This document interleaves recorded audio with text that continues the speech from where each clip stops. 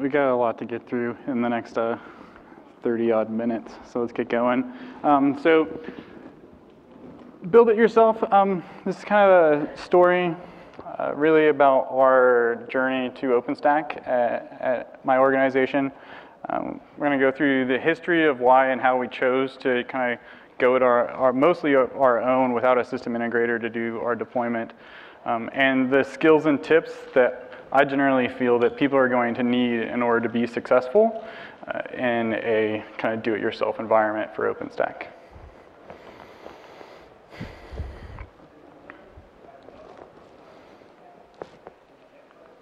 So, a little about me. My name is Cody. I'm a principal SysOps engineer at the company Puppet. Used to be Puppet Labs. We rebranded all of a couple of weeks ago. So I've been there for almost 6 years now. I started in professional services, have gone through business development. Still do a fair bit of business development, but been in the SysOps department for quite a long time now, a good 4.5 years. So I came out of the university space, just maintaining a whole lot of different discrete, odd academic applications, including our virtualization and storage platforms at the university. So, up until very recently, I was the primary maintainer at Puppet of those legacy systems. So our legacy vSphere implementation, storage platform, and I even call our public cloud providers at this point legacy too. So right now, I am predominantly focused wholly on internal and external proliferation of OpenStack usage at Puppet and our upstream community activities as well.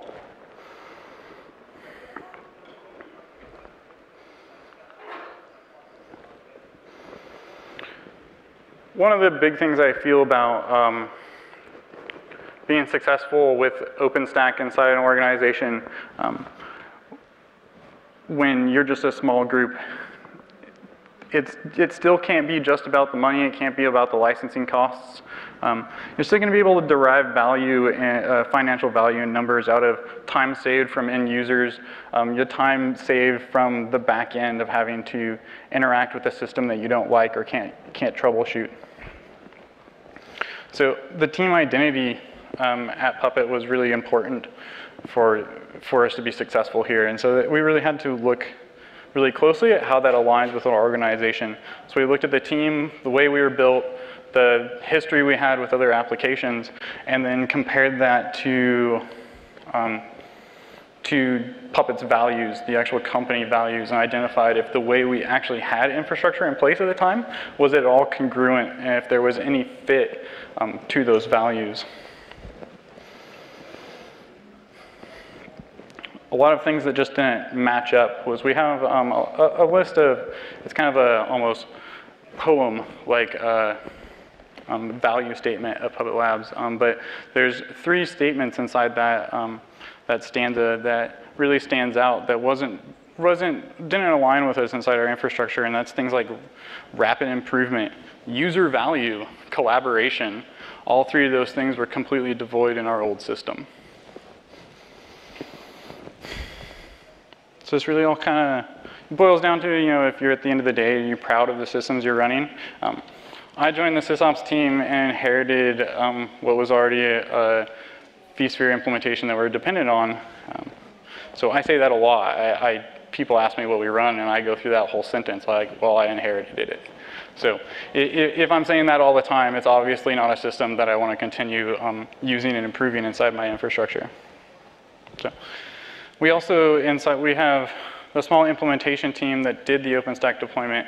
It's part of a bigger team that goes across enterprise applications, websites. So it's a fairly diverse team. But I have up here, automation enthusiasts and trying to enable more effective work environment. That really boils down to being hackers. We kind of forget this phrase because everyone has changed the meaning of it over the last several years, but it really is about a culture of overcoming limitations of your environment and your services. It doesn't matter if you're SysOps, DevOps, developers, this is what you are, and this is what you're trying to do inside of your organization.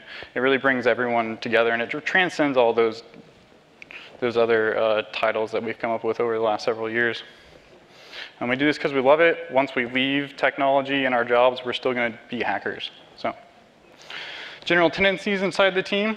We're very wary of implementing anything that isn't majority open source.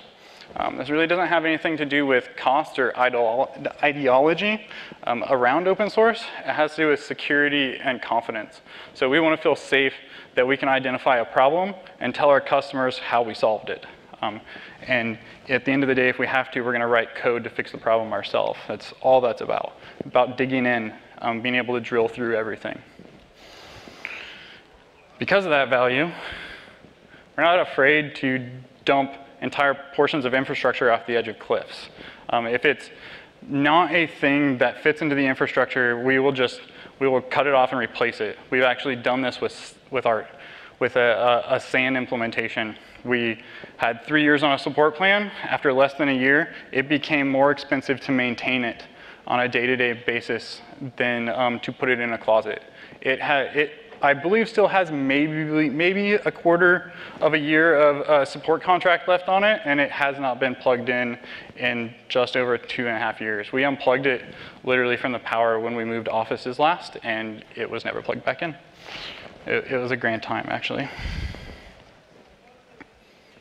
We like flexibility, so we build over buy. We're very agnostic. I'll bring that up later as well. It's a big thing when it comes to having to do OpenStack on your own. Being dogmatic is going to cause you more issues to success. The really good examples throughout this are going to be, we switched from Debian to CentOS for this project. And we'll abandon Puppet if we have to and go directly to Bash and Python. And we've been known to do some Fabric as well to get around some automation issues.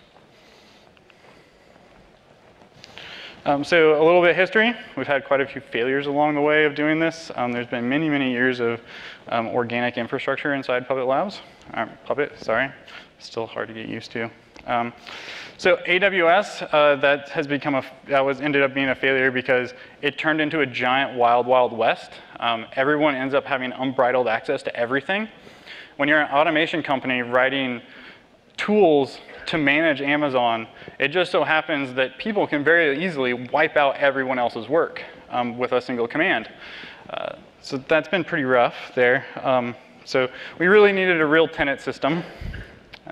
Vanilla vSphere, that kind of went the opposite direction. We tried to set up some automation to manage permissions. It just so happens that permissions were so difficult that we were always wrong. And so nothing ever worked. We could not convince an end user to use their SOAP API, and we could not convince end users to use either vCenter or console. The only API usage was by engineers trying to create new tools so people could use them. One of the more successful ones, but eventually failed, was one of our developers in his spare time created some CLI shims on top of VMware. And we created him a whole bunch of pre-provisioned VLAN tenants that he could use, and everyone interacted with it. So he got through it, it was working. He tried to hand this off to SysOps at a very bad time in our organizational history in the team.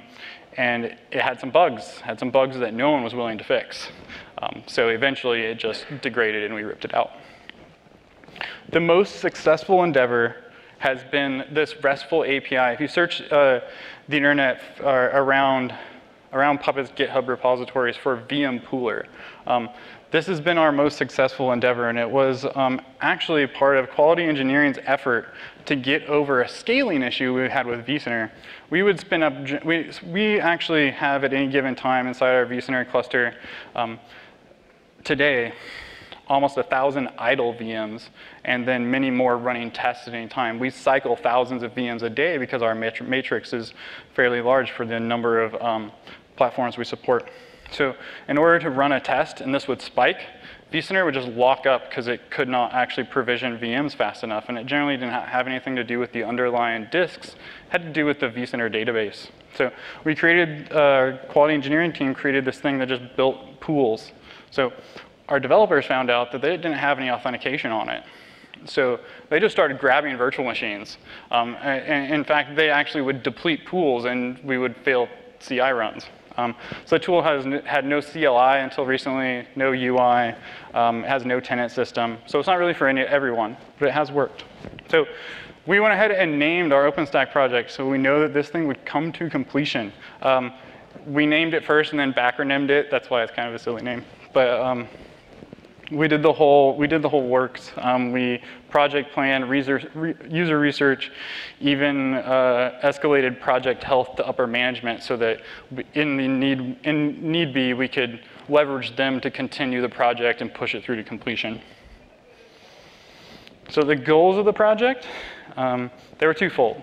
They were end user and back end. So we needed what boiled down to a safe, flexible environment that people could try and experiment new things. So this was to be a research cloud, and that's what we built. All of our features were drive towards that. Since we are a company that's very used to having our own infrastructure, it had to be fast. It had to be close, and it had to be fast. Latency had to be low. Pipes had to be big. Disks needed to have near no latency. So those were all very important things in our build out. And one of the reasons why, on top of the lack of a nested tenant system in public clouds, that wasn't a good fit for us. The automation has to be on the user side and on our back end. So we need to be able to automate the whole stack. In fact, generally, we will look at a piece of software and go, can we automate it with Puppet? Yes. Well, and then in some cases, no. Is it trivial to automate it with Puppet? Yes. All right, then it's a good choice. Is there just no way we're ever going to put the time into automating this?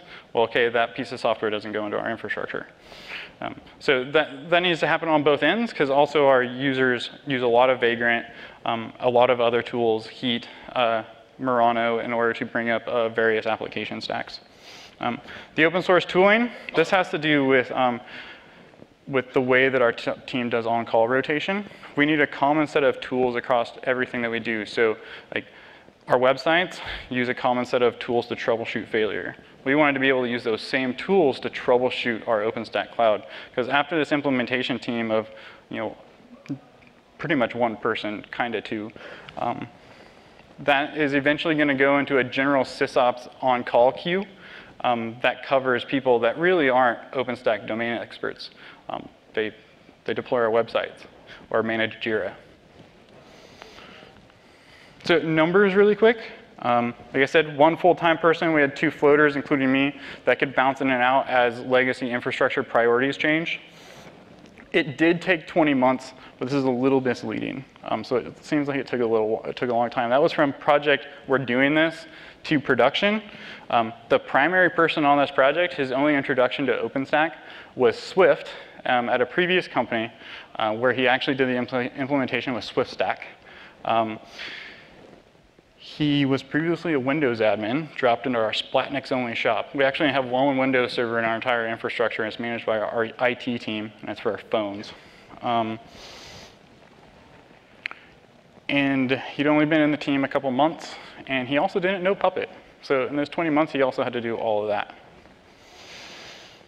The automation, I have 4,000 lines up there. Also pretty misleading statistic, because that doesn't include the 10 upstream modules that I've included there. And a lot of that's like filling out parameters and whatnot. But any other automation is load balancer setup, monitoring setup. We've included all that. We did have to rebuild, build, or backport 37 different packages. And maybe one when I get back next week, because we have another bug. OK, so the issues that we had in getting the project finished. Knowledge was a big one. Probably I'll bring this up a couple more times. But because no one had ever done this before, OpenStack's a fairly complicated and dense application. And we had the tools to automate it and the ability to basically deploy the entire stack without knowing very many of the components underneath. But it's really against what we believe in inside our SysOps team. We don't really like automating away understanding how things work. And I know this can be a little bit of a controversial thing. I've talked to people before about this, and the idea is you would never deploy OpenStack into production without automation. So why not just learn it from the perspective of automation? Really two reasons. Humans write automation. And generally automation doesn't prevent things from failing. It may be able to heal, but if something is failing constantly, you're going to have to go fix it yourself. So you need to know those underlying components. So we had bugs. I have one link up here. We did find that most of the bugs were fixed, but we had to go get the code ourselves and backport it. The one up there is all about SSL termination at a load balancer. There's a thing on the dev list about it. I think Neutron is the only one I couldn't find a fix for. We patched it and rebuilt Neutron ourselves in order to solve the problem. But still, the ones that have fixed it have all fixed it in different ways with different parameters.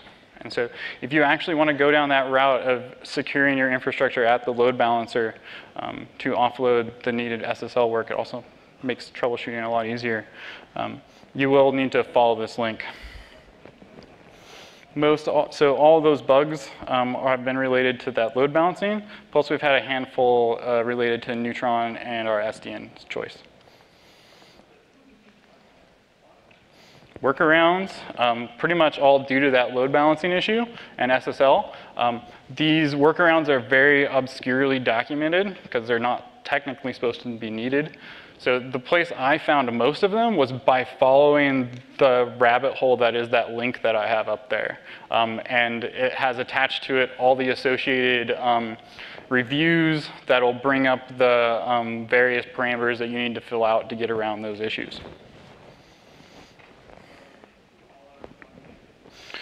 HA actually was one of our issues, but for different reasons. We decided to go full in and make this the most HA application we had internally. We got really, really frustrated with vSphere's inability to be HA. Like there was a single vCenter endpoint. That's all we could get, and we couldn't do maintenance without causing outages. It also added, because of that, it added a new monitoring requirements and a new dependence on Puppet. So previously, Puppet just managed configuration. Now in our infrastructure, Puppet dynamically builds and destroys clusters. So if we don't have good Puppet hygiene and we break Puppet, we can actually take out infrastructure. We've been really happy with the monitoring changes in using OpenStack Rally. Rally has been fantastic use for us. It is the first time we've been able to do functional SLA testing for any of our virtual infrastructure. It's made us all very confident in the platform that we've delivered to people. And I would say it is a requirement for anyone that's going down this path themselves.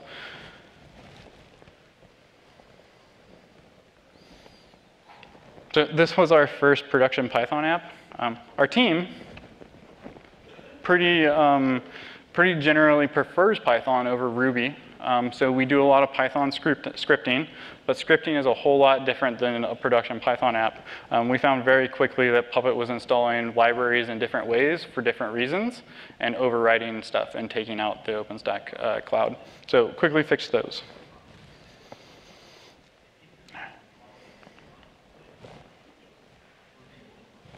That is really loud.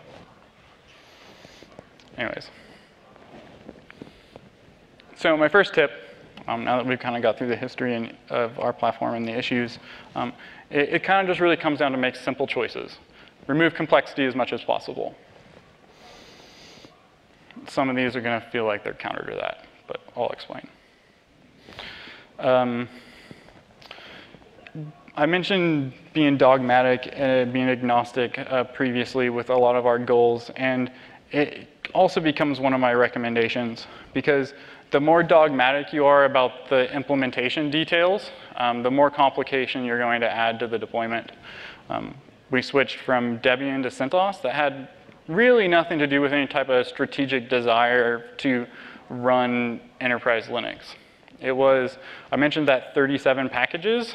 We knew we were going to have to rebuild packages. And when I looked at the Debian package build pipeline that I would have to build, we're like, RPM is just going to be a whole lot easier. We had more expertise and it was simpler. So we just switched because we knew that would take a lot of the complexity out of it.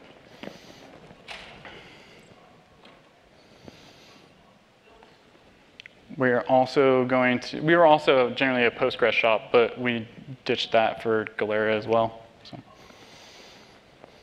Learn from the ecosystem. This is both external OpenStack ecosystem and your internal ecosystem.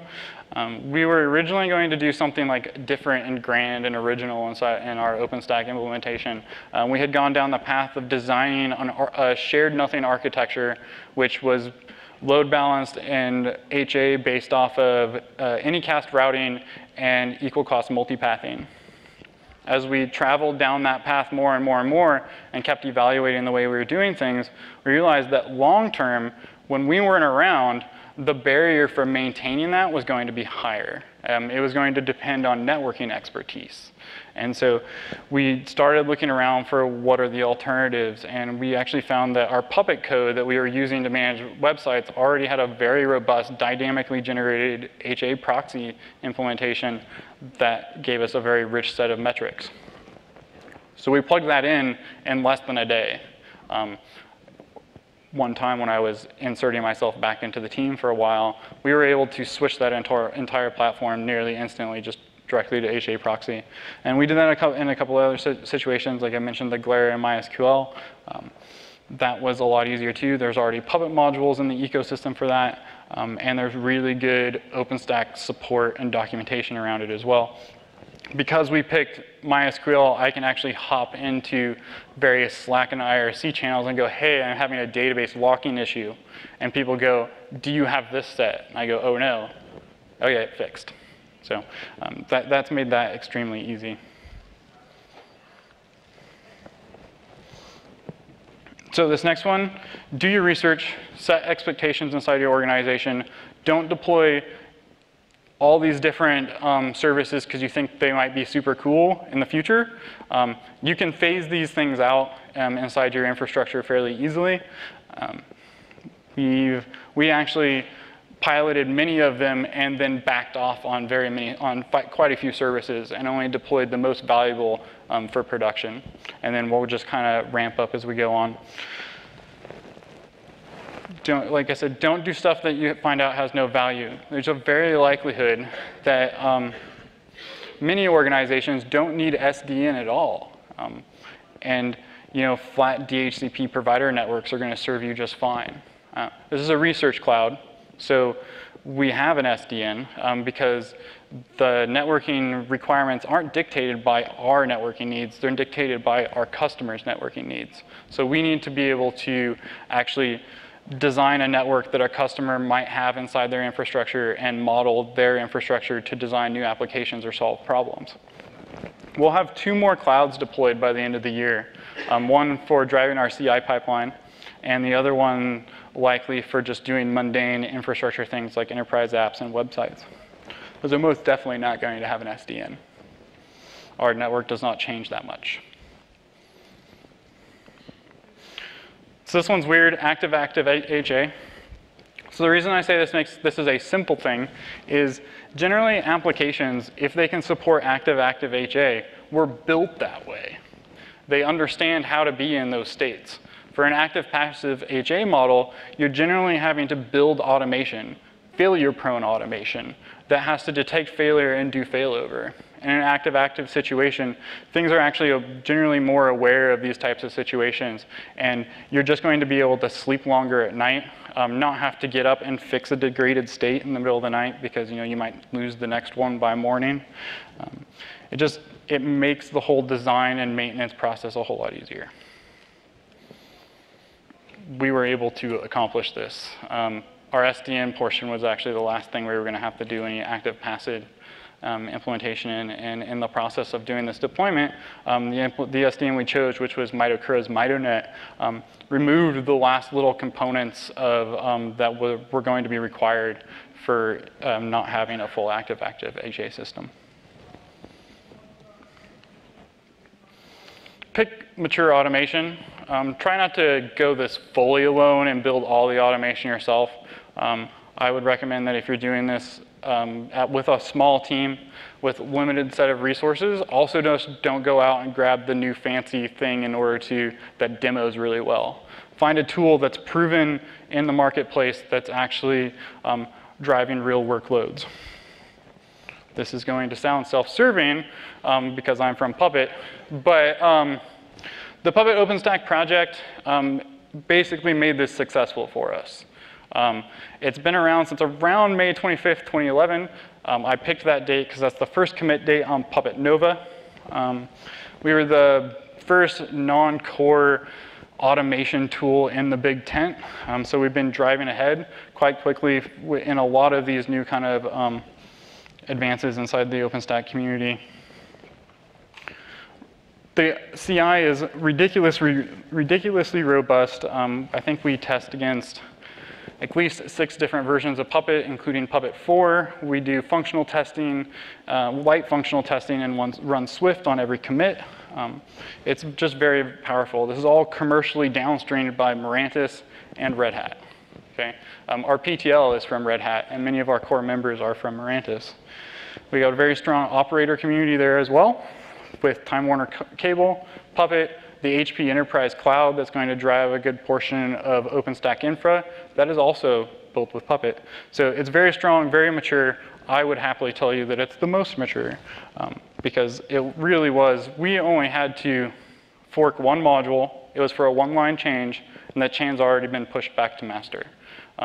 We did not have to do any custom coding around these modules to get a full HAA solution.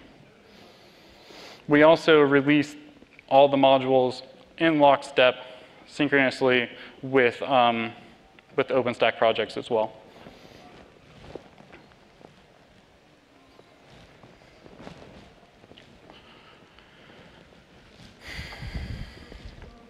So here's to go along with all these, solving these issues and accomplishing these goals. These are kind of the skills that a small team is going to have to go get. No Python. You don't need to be an expert by any means, but you need to go out, you need to understand object-oriented programming, you need some type of algorithm understanding and knowledge, you need to figure out how to find Python documentation, because you will be patching bugs. You will need to be able to sleuth through the code, and you'll need to be able to talk to people on IRC in an intelligent manner about what the code's doing incorrectly so that you can get it fixed. Luckily, like I mentioned, our team switched largely from Ruby to Python in about the last year. And so this was an easy on-ramp for us. I've brought packaging up quite a few times. You do not want to be post-patching code after deployment. It's wrought with issues of tracking which versions you have in place, Python load paths getting incorrect, and then eventually just making your upgrade process really, really difficult. Doesn't matter what you pick, just make sure you know it. I don't even care if you use Docker. Docker's a packaging format at the core. Just learn how to do it, learn how to build the pipelines. I mean, even if you're sourcing someone else's packages, like we ended up sourcing RDO packages, but we still rebuilt them. You need to be able to host your own packaging repositories because of that too. That includes your own private registry when it comes to Docker. Packet tracing and dumping, this literally had nothing to do with our SDN. This was all about tracing packets inside various APIs. How Nova was asking for images, or how things were coming through the load balancer. Wireshark, TCP dump, ingrep, all these things were a great help. In fact, when you do SSL termination at a load balancer, this becomes even easier. So it actually, if you're able to do that inside your infrastructure, I know some security models don't allow it, but if you can see plain text stuff on the other side of your load balancer, you've cut out a lot of the overhead needed to do troubleshooting and packet tracing.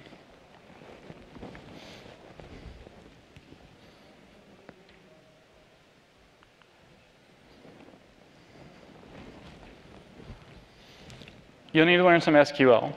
Not everything's available for the API.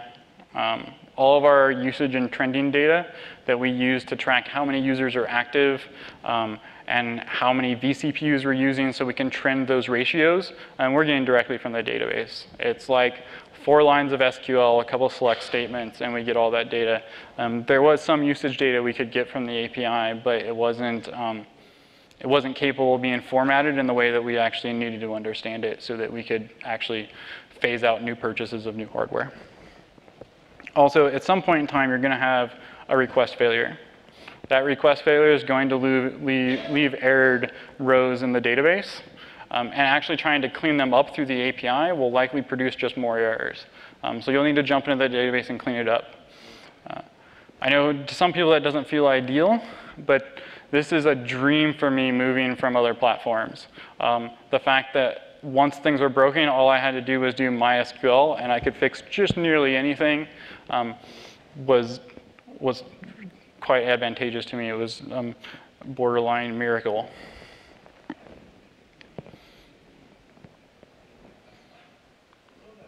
All right, this last one, very obvious. Learn OpenStack. I've drilled this pretty heavily. Learn it before you automate it. But on top of this, to help you do this learning, get some early adopters. Don't ramp everyone on in the company at one time. We had the option to just enable everyone's users on day one. We chose not to. We wanted to make sure that people were there that we could bring into the environment slowly, make sure they weren't having problems, and just allow us to identify what breaks and how to fix it and how often before we threw everyone at it and everyone throws up their arms and goes, OpenStack sucks, and walks away. So that has been very valuable. Our primary users, early adopters of this, are our application orchestration team. So they've been developing our application orchestrator product inside OpenStack, so it actually understands and lives inside OpenStack, and they take into account all of those little networking bits they need in order to make our products work. And it's also at a scale that's greater than they could have accomplished before OpenStack. So they're getting value, we're getting value because they're slightly more technical than other users, and they can give us access to VMs when they lose networking, help us out with API issues, and are just generally more willing to accept failure in certain situations to allow us to actually learn and educate ourselves better.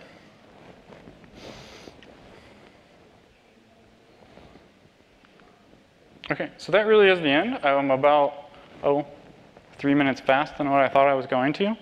So we do have time for questions. So if anyone has any, thank you. And just please use the mics.